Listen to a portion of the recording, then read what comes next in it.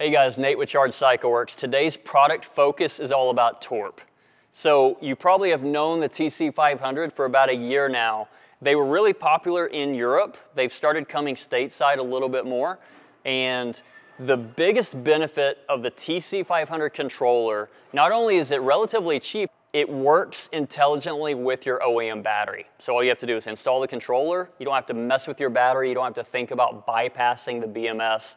And it will automatically take your Surron Lightbee from 5,000 kilowatts up to 7,000 on the 32 amp hour, 34 amp hour, and 40 amp hour batteries. If you happen to have a 38 amp hour battery, it'll take it up to 8.5 kilowatts.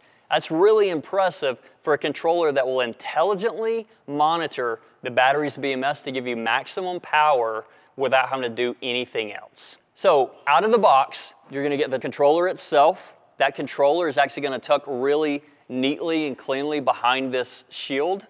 A harness, some directions to install it, and then of course, a couple stickers to boot.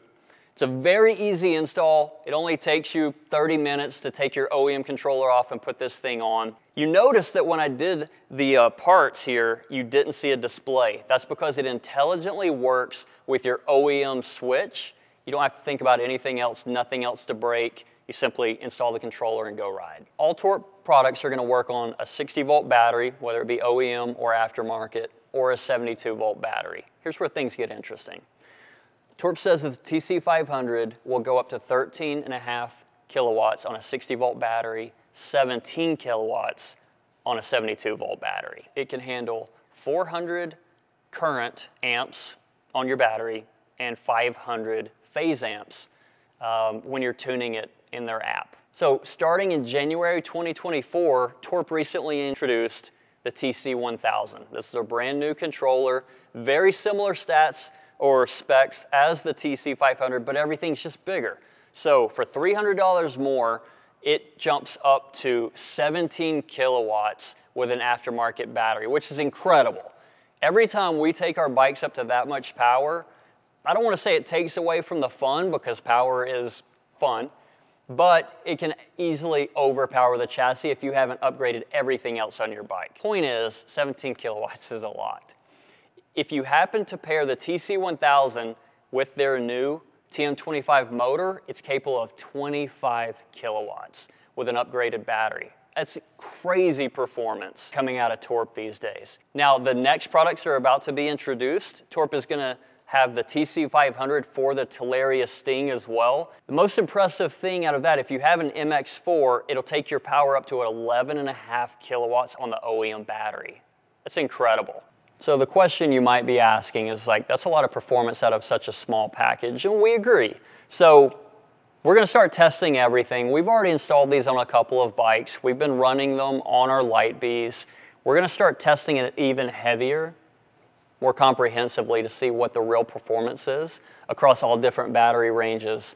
Both the controller by itself on an OEM battery and the controller and the motor combo.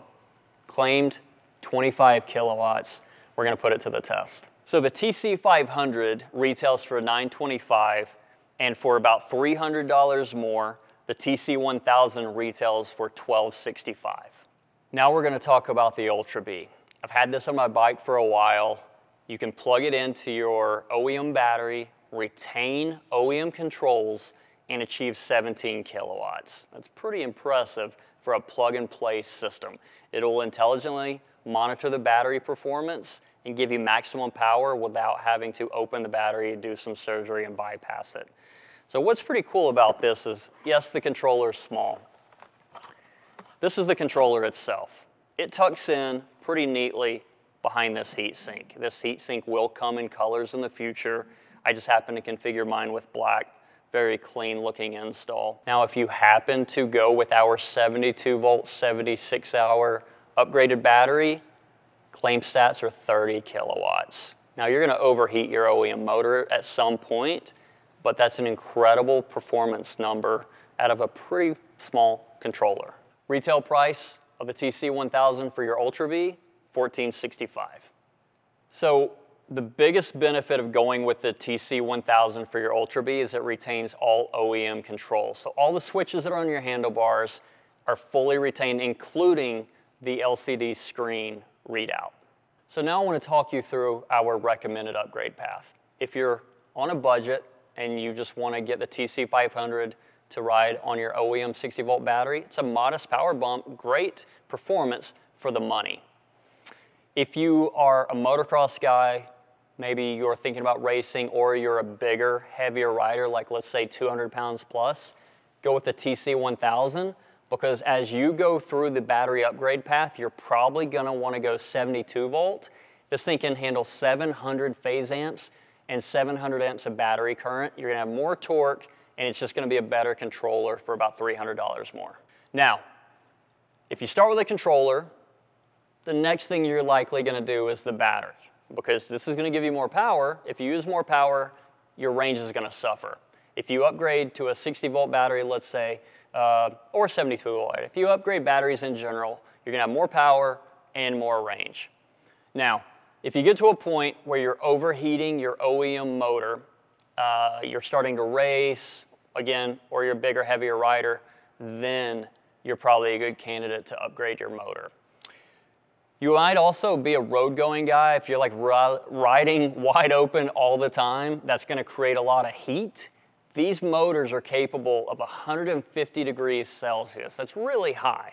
They come in both encoder and Hall sensor versions, so make sure to pair it up with the controller that you're gonna run. Of course, Torp wants you to run their controller with their motor. In that case, these are both set up to be encoder. So listen guys, I'm not an electrical engineer, but this is what we do. We test all kinds of products.